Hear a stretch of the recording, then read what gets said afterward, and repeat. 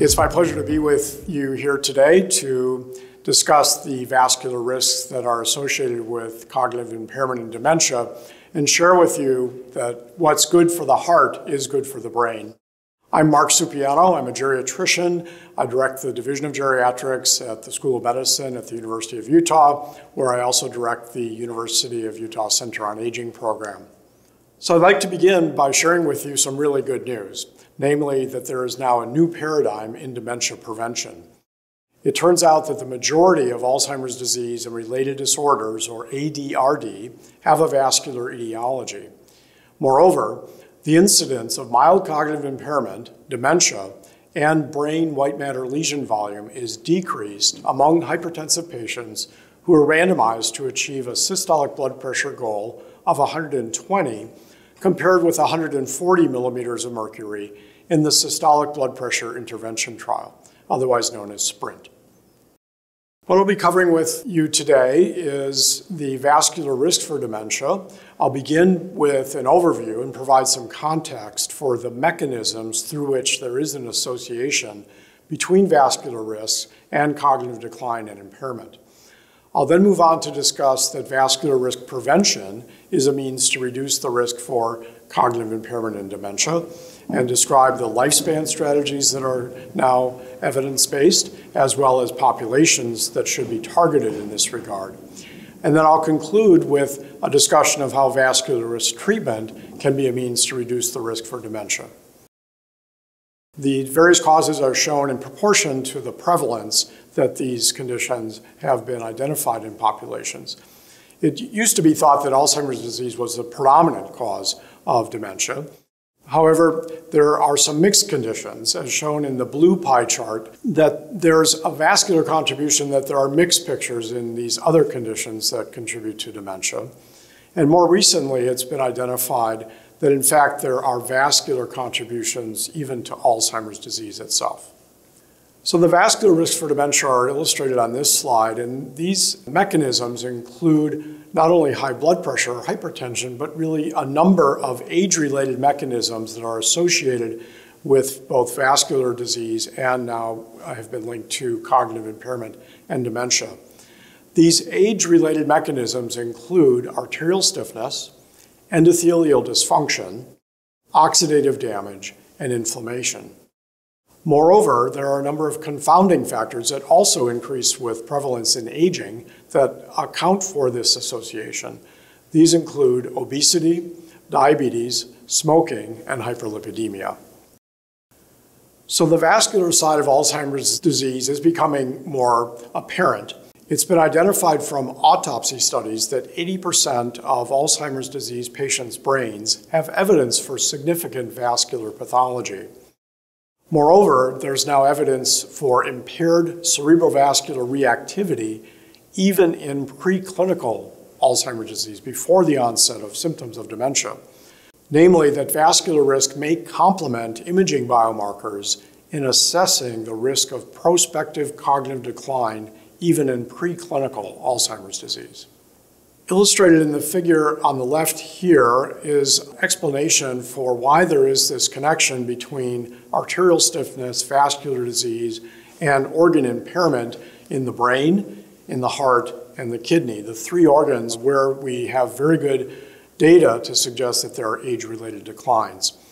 It's tied to arterial stiffness and is illustrated in the middle of this slide, an increase in pressure waves, namely that the increased backward transmission of the larger forward wave exposes the peripheral small arteries in the organs to damaging levels of pressure pulsatility that may contribute to the emerging spectrum of microvascular diseases that are common in aging, including the brain cognitive impairment. With this understanding of the mechanisms and why aging and these vascular risks are linked to organ damage in the brain, I'll move on to describe now the data that support, the evidence that supports that vascular risk prevention can also prevent dementia. It turns out that hypertension is now identified as the dominant risk factor for this connection. The quote here is that chronic hypertension is the most prevalent and pernicious risk factor for cognitive impairment in aging.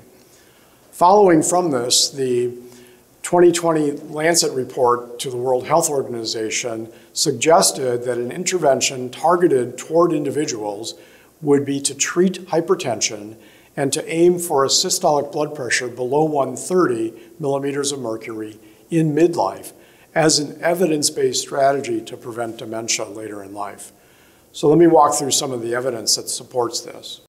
In the last 10 years or so, there have been a number of studies that have identified this connection between midlife changes in hypertension or blood pressure and later life changes in the brain.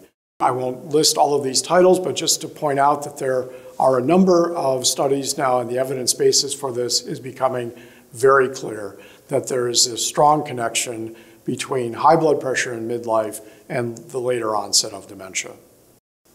So to move on from the prevention approach, treatment approaches have also been evidence-based now that treatment of vascular risk has been shown to reduce dementia risk. The evidence basis for this is strongest now for blood pressure reduction from the SPRINT trial, and I'll describe that in a bit more detail, and then conclude with some of the populations that should be targeted from a public health perspective to maximize the benefit that we know is evident when blood pressure control is improved. So prior to the publication of results from the systolic blood pressure intervention trial, the effect of intensive blood pressure lowering on cognitive function was not known. A component of the SPRINT trial was the SPRINT memory and cognition in decreased hypertension, otherwise known as the SPRINT Mind study. As a quick reminder, SPRINT was a randomized controlled trial that randomized people to either intensive therapy, a systolic goal of less than 120, the standard arm being a systolic goal of 140. And a number of outcomes were identified over the course of the trial, including from SPRINT Mind, cognitive impairment and dementia, as well as brain white matter hyperintensities. The results from the SPRINT Mind study and the SPRINT MRI study are highlighted in this infographic. So the main finding from the SPRINT Mind study was that there was a significant, namely a 15% reduction in the incidence of the development of mild cognitive impairment in the participants in SPRINT who were randomized to the intensive arm or the 120 millimeter blood pressure target. In addition, a similar 15% reduction in the risk for a combination of mild cognitive impairment or probable dementia. This is the good news that I referenced in the introduction, that both cognitive impairment and probable dementia can be prevented with more intensive blood pressure control. To conclude with the public health implications of these results, it's important to appreciate the context that hypertension remains a public health epidemic. Today, over 116 million adults in the United States have high blood pressure, and as shown in this graph, age is the strongest predictor for hypertension. So going across from left to right, beginning at age 20 and the final column being age 75 and greater, in both men in blue and women in gold, there's a significant increase in the prevalence of hypertension with increasing age. Namely, by the time of the age group 75 and older, 85% of individuals have a diagnosis of hypertension. Beyond this, it's also important to recognize that uncontrolled hypertension is a major public health concern. Today, only half of Americans with hypertension have a blood pressure controlled below 140 millimeters of mercury, whereas the target, the real goal, is 130, but only a half of people today are achieving a target of 140. Beyond this, control rates are lowest among older adults where the prevalence is the highest, and similarly among Black, Indigenous, and people of color where blood pressure rates are also very high. This leads to the conclusion that there really now should be no debate about the need to improve our performance and the important role of protocol-driven care to better implement blood pressure control at the population level. So in summary, first, vascular risks, especially high blood pressure, are highly related to cognitive decline and impairment and dementia. Secondly, lower levels of vascular risk in midlife are associated with reduced risk for subsequent cognitive decline and impairment. Third, vascular risk treatment, most notably intensive systolic blood pressure control, is an effective strategy to reduce the risk for mild cognitive impairment. From a population health perspective, lowering cardiovascular disease risk in midlife and improved control of systolic blood pressure amongst older adults are areas of focus where we should be targeting interventions to decrease the risk for cognitive impairment and dementia. I very much appreciate this opportunity to share the good news with you that what's good for the heart is good for the brain, and I appreciate your time and attention today.